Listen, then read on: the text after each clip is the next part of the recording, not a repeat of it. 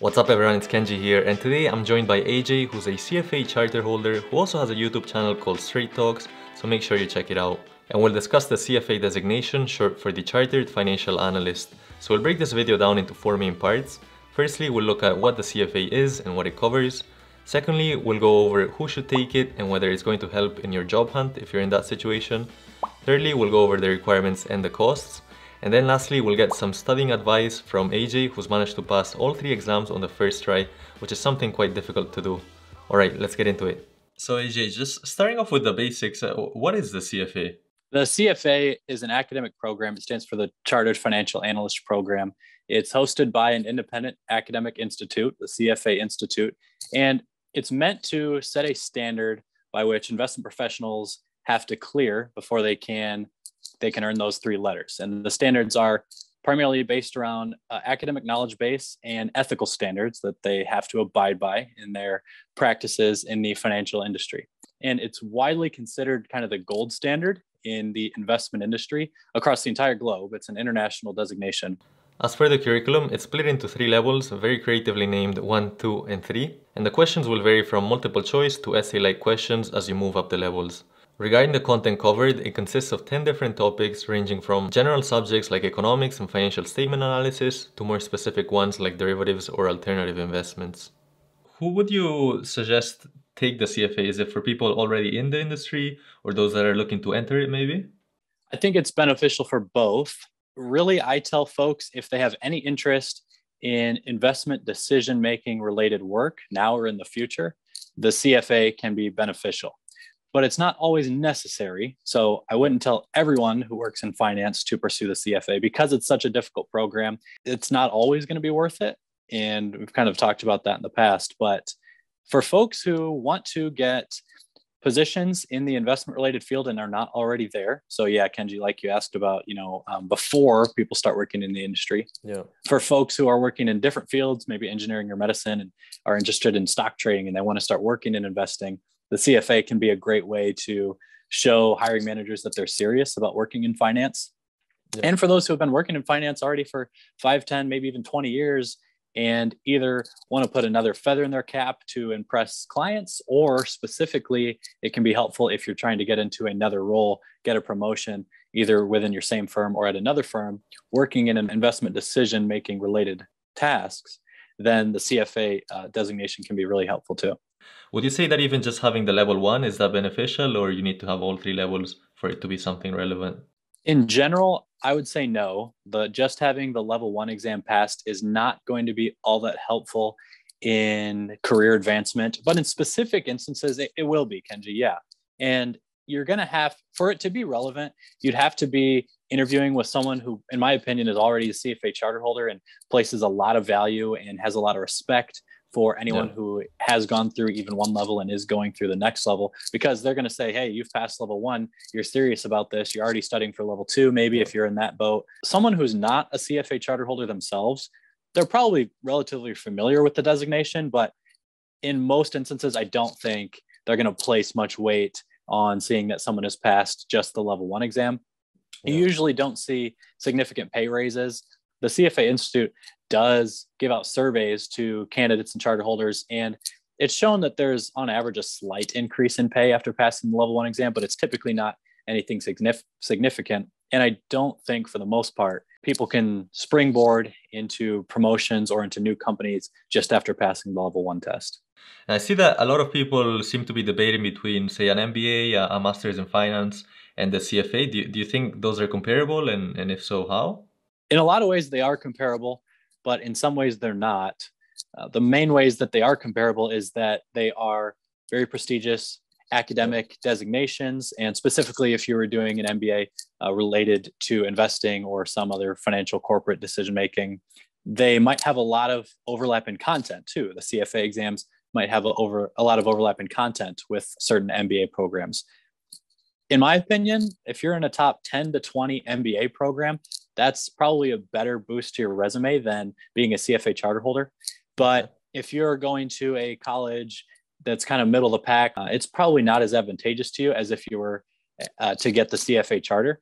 Now, it might be a lot quicker because some MBA programs only take 1 year, and the CFA program typically will take folks 3 to 4, and realistically, a lot of people spend more than that. Okay.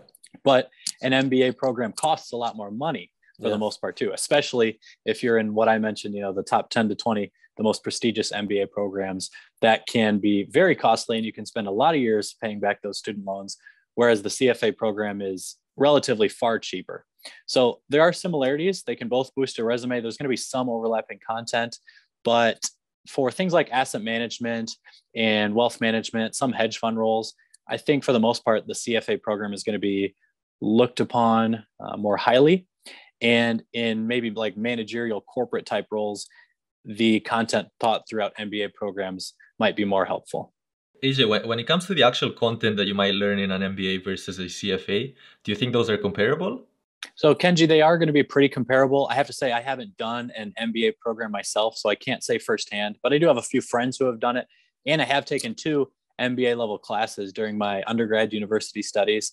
And in my opinion, the breadth of information, the amount of knowledge you'll learn throughout all 3 levels of the CFA program is going to be significantly more than an MBA program. There's just so much content. What you can get out of an MBA that you can't earn with the CFA charter, or you can't experience with the CFA charter, is doing really cool case analysis projects. So in a lot of MBA programs, you'll run real world case analysis on companies who are like contracting the business school that you're to have all their students work on something for 1 month or 3 months or some long period of time like that. And you'll run through a real world case that can be super interesting because sometimes they're not even like public knowledge. And you are providing consulting services to a company or organization trying to make a major decision. Not to mention, MBA programs are taught by real people, professors, and the CFA program is all self-study. So you could meet some really awesome professors and work on some really cool cases in an MBA program that you're just not going to get with the CFA. Can you walk us through the requirements to become a CFA charter holder? The requirements are really straightforward. They're just pass all 3 exams and have 3 years of investment decision-making related work experience. And when it comes to the finances, how much can you reasonably expect to spend on it? I guess it depends on things like if you hire a tutor and so on, but do you have an estimate? Sure. And you make a really good point, Kenji.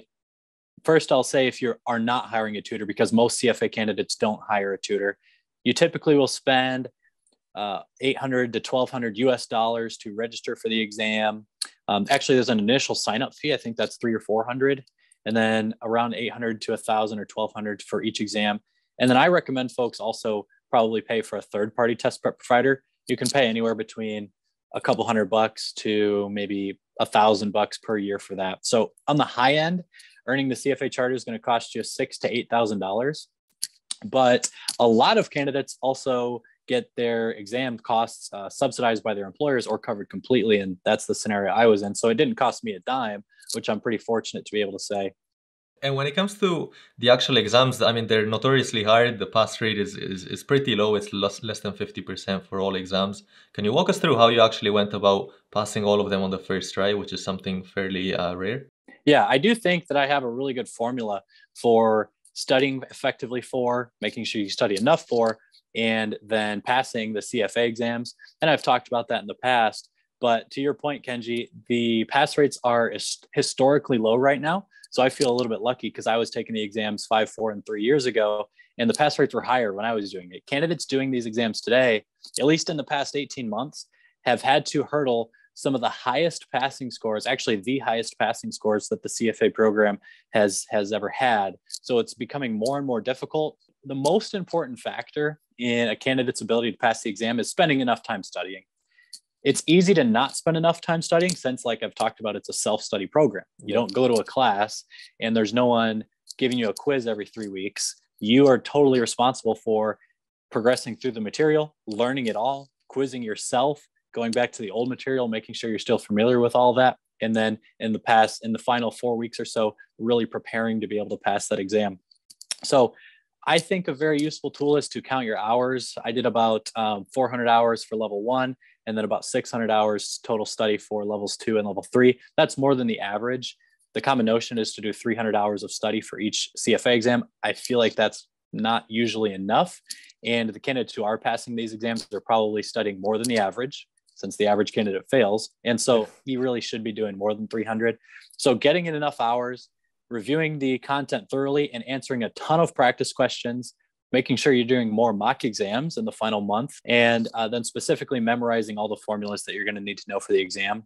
You know, I'm making it sound very easy, but if you do each of those 5 things really effectively, then the chance of passing in my mind goes to like 75% rather than, 25% for a given exam for the people who are checking all those boxes.